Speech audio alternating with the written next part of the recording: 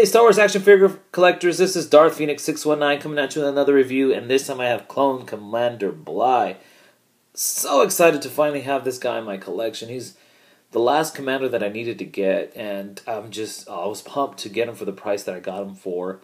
I got him for $5 at a local convention, and I mean, he tends to go for about $40 to $80 or so online in packaging. Even loose, he can be pretty expensive.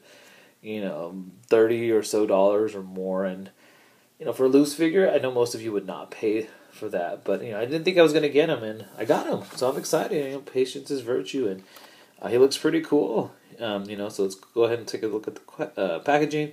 So you got your a mail away there for Nedar Veb. Sorry about the glare. Clone Commander Bly, firing blaster rifle. Some artwork there. This is from 2009, if I'm not mistaken. Might be 2008, not 2009. There's some other figures in the wave. Great, all great figures. There's a little bio there if you want to read it. And there he is holding that weird-looking weapon, and still from the animated series. So let's go ahead and take him out of the packaging and see what it's all about. And here is Commander Bly out of the packaging. And for the most part, Commander Bly is a repaint of Captain Rex from the 2008 Clone Wars collection. And this is a mold that was used quite often. It's great articulation, that's for sure. It's definitely a great mold, so definitely no problem repainting that figure for Commander Bly. Now, his yellow is kind of a mustard type yellow, kind of a darker yellow, which doesn't really go well with other.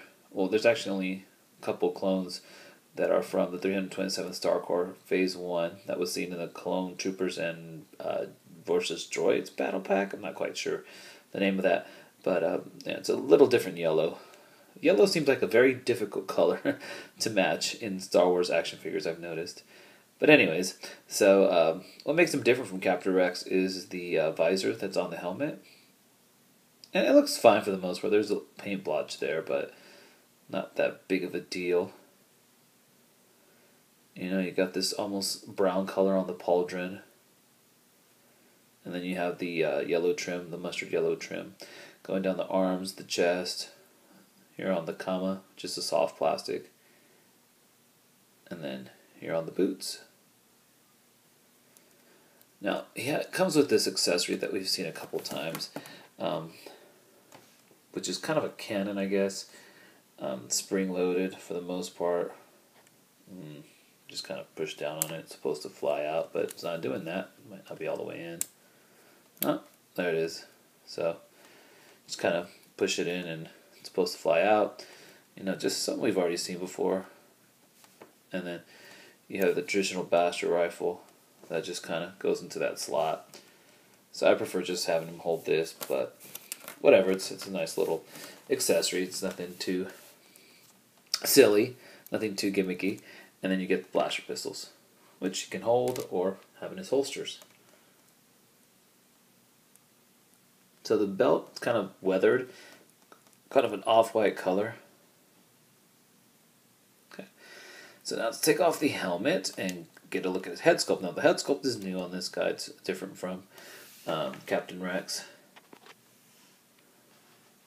And of course, one of the most notable distinctions from Rex is the tattoo on the face, which I think is a razor blade, but I could be wrong. And then he's got his brown hair, brown short hair. Just a great facial sculpt. I really like this facial sculpt of the clones. And then there's the other tattoo on the other side. So a great head sculpt. So, but I do prefer him with his helmet and visor up for sure. So articulation, some wonderful articulation. You got your ball joint head, ball hinged shoulders, ball hinged elbows. You got a swivel wrist on one side, and you got the ball hinge on the other. So,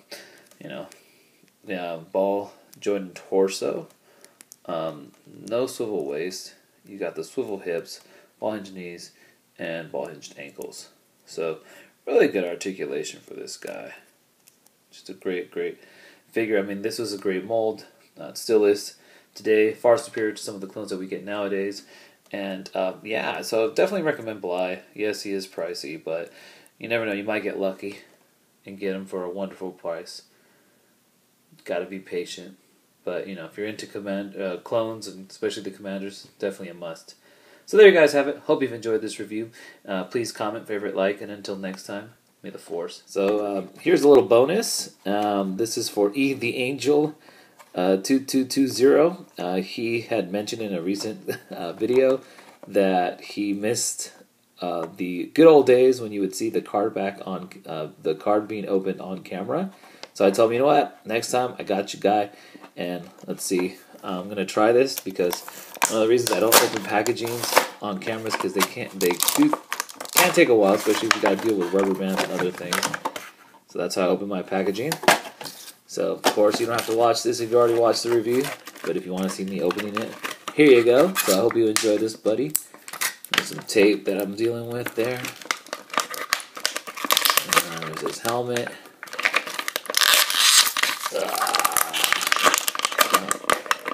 Got a rubber band. Okay, not too hard. Alright, elastic bands. Gotta love them.